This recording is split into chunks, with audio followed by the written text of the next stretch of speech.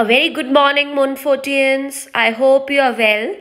So, we are starting with a new chapter, that is chapter number 13, The Naga Dragon's Lair. It's written by Madhu Gurung, who is from Myanmar or Burma. So, let us start.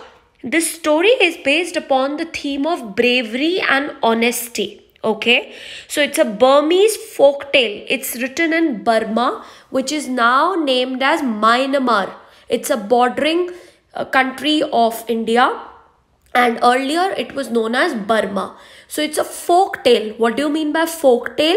It's an old story that passes from one generation to another. So folk tale is basically an old story. So it is about a young man who saves the queen who has been taken away or kidnapped by a huge Naga dragon. So let us read this story. Once upon a time, in the hills of Palong in Myanmar, there was an old blind woman. She had a son called Mong Thukata. They were very poor and made a living by growing tea. The son was a kind-hearted young man who believed in helping everyone. So, this story is based in Palong, which is in Myanmar, earlier known as Burma. So there was an old and blind woman. She had a son named Mong Thukata. They were very poor and they earned money by growing tea. But her son was very kind and he believed in helping everyone who is in trouble. Trouble means problem. One day, the queen of Palong was carried away by a huge Naga dragon. The whole kingdom was plunged in grief. The king issued a decree that any man who rescued his queen and brought her back would be made the crown prince of the land. So one day, the queen of Palong in Myanmar, she was kidnapped by a dragon. So the whole kingdom was thrown into sadness. Plunged means thrown and grief means sorrow or sadness. So the king gave out an official order. He issued an order that any man who comes up and saves the queen from the dragon would be given the crown, would be made the crown prince of Palong. Mong Thukata heard the decree and told his mother that he was going to save the queen. His mother nodded her head and went up to their tiny attic and brought him a sword. So, upon hearing the official order of the king, Mong Thukata decided to save the queen. So, he told his mother that I am going to save the queen of Palong. So, his mother went up to the tiny attic. Attic is a room where you store your things or a storeroom. And she got him a sword. Sword is a weapon, a sharp weapon just like a knife. On the handle of the sword was the head of a Naga dragon. Giving it to Mong Thukata, his mother said, "Take this sword, it has been with our family for generations. Its magical powers can kill all snakes and Naga dragons. It will keep you safe." So his mother told Mong Thukata that this is a sword which has magical powers and it will kill all snakes and Naga dragons and will keep you safe from them. Mong Thukata went to the king's palace and asked for a basket big enough for someone to sit in comfortably and a very long and strong rope. So now he starts making plan how to rescue, how to save the queen from the Naga dragon. So he went to the king's palace. He asked for two things, a basket and a rope. Rope means rassi. Then along with some of the ministers and soldiers, he came to the opening in the ground through which the dragon had taken the queen.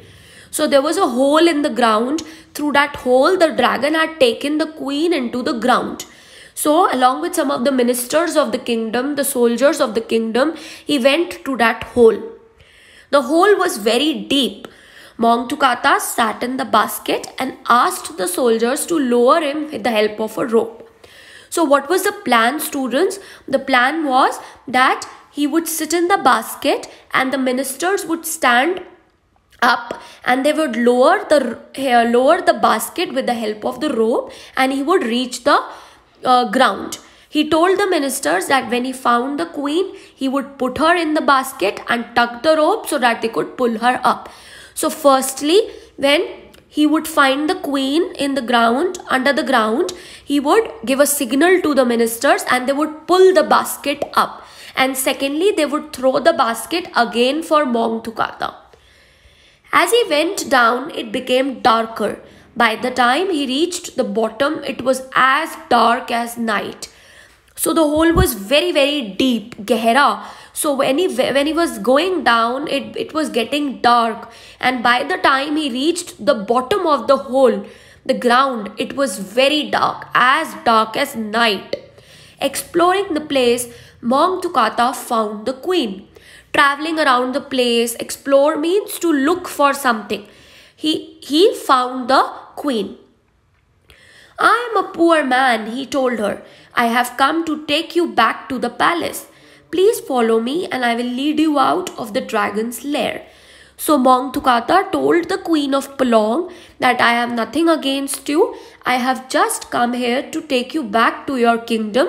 Please follow me and I will take you out from this dragon's lair. Lair means den. As there was no light in the tunnel, the queen had to hold on to Mong Thukata's shan trousers to follow him. So what are shan trousers? These are also called fishermen pants. These are very common in Thailand, and these are loose trousers, okay, with loose waistbands. Means there is a ribbon on the waist. The ribbon you have to tie to make them tight.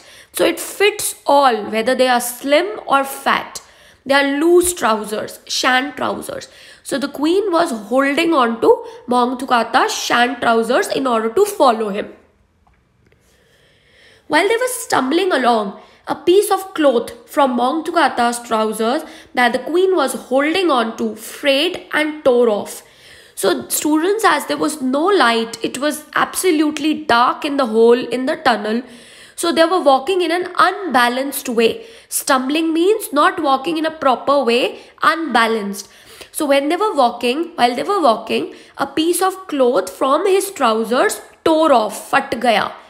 Unknowingly, the queen held on to a small piece of torn cloth tightly in her hand. At last, the two of them reached the basket. The queen sat in it and Mong Thukata tugged at the rope.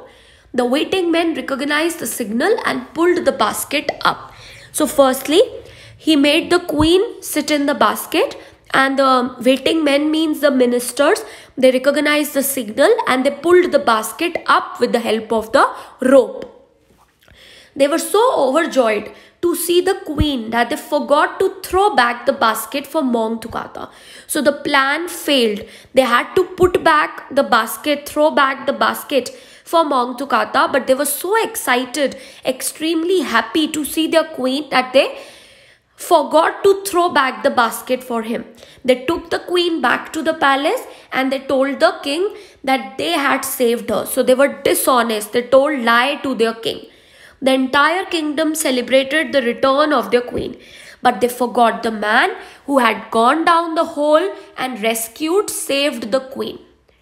So students, read page number 89 and 90 again. Listen to the explanation. Understand the PDF also.